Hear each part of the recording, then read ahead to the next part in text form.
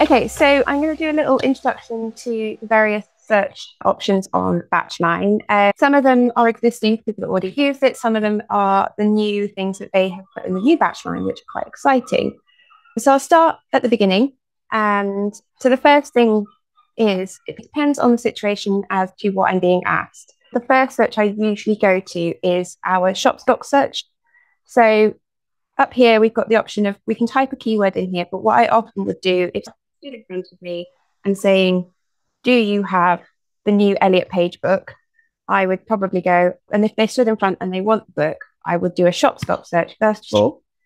And with this, I would usually use 2 points of reference. So if I know the name, great. If I can spell the name, even better. If I can't, I'd probably Google it if it's something quite complicated, and just to make sure I've got the spelling right first. So in this one, I know the full name of the person, so I pop it in that box, and hopefully there it is, and it shall appear. That means I know I've got it in stock, and I would then hopefully go and find it. What we tend to do in the shop is then have a quick look at our stock record, which we then would just find down here the category we've put it in, which will help us find it later on, or try and find it. It is a hardback, which we can see here. So that kind of gives us clues as to where it will be in the shop. For something like this is brand new, it's usually on our table, but it particularly helps with sort of more obscure back stock. If it's something, particularly if it's a book that could be in various categories, you're not 100% sure what it is, that's super helpful. The other thing that I love is the Biblio option. So you can click this button here. There's also loads of keyboard shortcuts, which I love to use, and Control B is my favorite one, which brings up our BDS Biblio.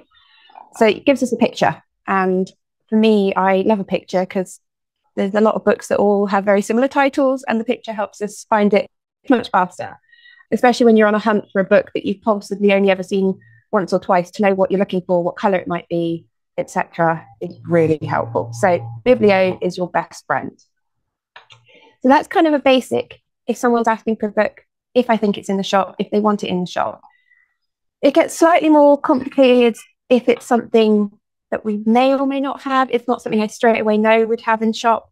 So, for example, someone came in the other day and asked if we had a specific Ursula Le Guin title called The Dispossessed. So for something like that, Le Guin often can be within BDS, within Nielsen, however it's been saved or uploaded as Biblio data. When you've got a name that is double-barreled, has 2 parts, it could come under anything. It could come under the Le or the Gwyn or a comma or anything. So I kind of tend to avoid searching last names in that situation.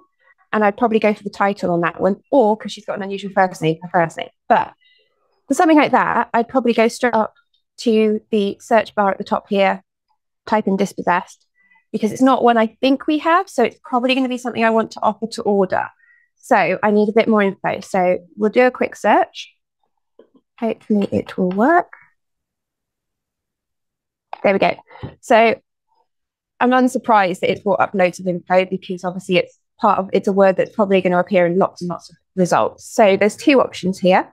I would personally, I'd organize it straight away by author, and then I can have a quick scroll through, and there we go. We've got a couple of Le Guins. Next thing I would do is over on this column here, we've got green, which also helps flag up, because it's highly likely something like that Gardners will have in stock. So it's kind of a really quick way to kind of zoom straight in to the book it is that I'm looking for. So there's 2 options here. Again, I'd hit my Control B for my Biblio to kind of get an idea on what those 2 books might be. So they look pretty much the same. There's just 2 different covers. This is the normal one, and the other one is an SF Masterworks cover, which some people are very particular about. So at that point, I can see I haven't got either of them on hand, but I could certainly offer to order that in for somebody. At that point, it would then be clicking on a customer order and going through that. So at that point, we move into the customer order situation. But I sit here, I know Gardners have it, whichever one they want, and I can go through that process with the customer if they want us to order it. So that's kind of the 2 basic search functions that I would use in the shop, either the kind of shop stock first, if it's something hopefully I think we might have, or if it's someone on holiday, in which case it doesn't really matter whether I can order it or not, it's not going to help them. or something that's a bit wider that I think we're probably going to have to go to the ordering. And I think the key thing here is I have enough info that I know that the person that is asking me definitely knows the title and definitely knows the author. Because the other option we get is where people come in with a sort of vague description of what the book might be, vaguely know what it might be called. I mean, in that situation, I'd probably go, if they're really unsure, I'd go with a Google first to try and narrow it down. But then the other thing I would do is the new thing that has been added to BatchLine is the Gardners web search. So you can click that tab up there. In this situation, I didn't really need to use it. But for example, if someone came in and said, have you got a book called Layers of Meaning? And that's all they know. To me, that sounds like something I'm going to have to confirm some more information with them. So I'd probably go to a Gardner search and try Layers of Meaning and go, okay, there's a couple of weird books that it could be. It's probably going to be this one. When someone isn't entirely sure, Gardners gives us a lot more immediate information rather than scrolling through what is essentially a large spreadsheet of author titles and this, that, and the other. Also, something like that here, it would have come up with 0 at Gardners. So I probably wouldn't have been able to work out which one it was. In fact, I can see what happened. Let's have a look. My guess is I would probably end up with a lot of information and it'd be very hard to work out which book it is that they meant. So yeah, there's a couple of options here. These aren't really publishers that I know. There's a couple in stock with Gardners.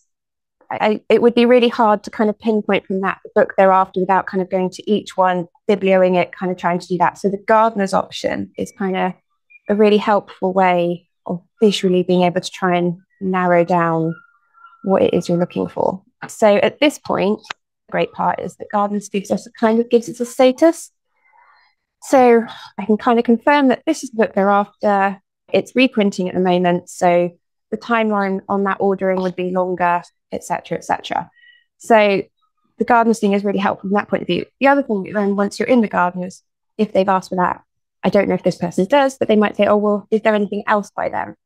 And as people are familiar with how you search on Gardners, there's a lot of easy options on how you narrow stuff down. So you can click on an author, see if there's anything else.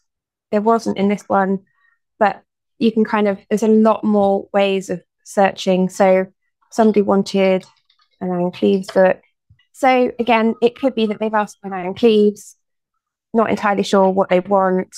It may be that it's something that they know that's been published recently, so you can narrow it down, something in the past 6 months up. Yep, so here are the options.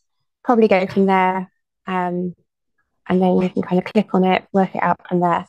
So yeah, like the integration of Gardners. Gardners is always kind of where we would go to first because their search engine is a lot more forgiving. You can put in a lot more options in that search bar. It gives you suggestions. You don't have to be so precise and have to have as much information. And the other great thing is once you've found that and that is the book that you want, if you then did want to order it, there's this now great option. So instead of before we'd have to copy it from the website, paste it into here, wait for it to come up on BatchLine, then do a customer order. Once you've got it on screen like that, you can do customer order and it pops up straight away and it knows that's the book that you're ordering from the one on screen. So it kind of just puts it all in one place rather than having to flick between different websites, different search engines, all those sorts of things. So yeah, that's kind of a new integration. And then a couple of other bits, which is just if someone's asked you to look up something and it took you a while to find it, they wander off because they're thinking about it and you want to go back and find it, you can kind of have a whiz back through the saved results. Because they're saved, they should be almost instantaneous to pull them back up. So you don't have to go through the whole rigmarole of finding the same book again. It's already there. So yeah, I think that's pretty much all of the things. I think that's how we use our searching in the shop anyway, yeah.